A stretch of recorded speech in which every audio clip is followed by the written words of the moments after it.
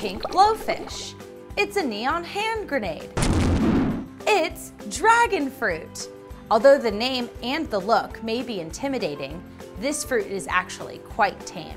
Also known as pitaya, the dragon fruit belongs to the cactus family, but unlike its cousin, it has no needles or spikes, just smooth fuchsia red skin with scale-like green tips. They are now also available in adorable baby size.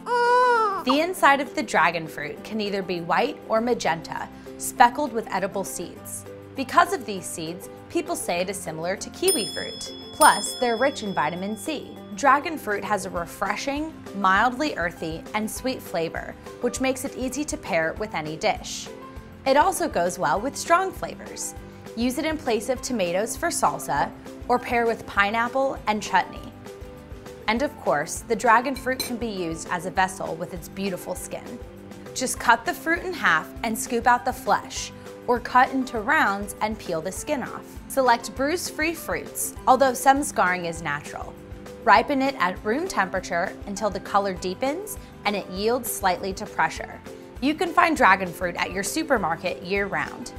For more information and recipes, please visit fridas.com.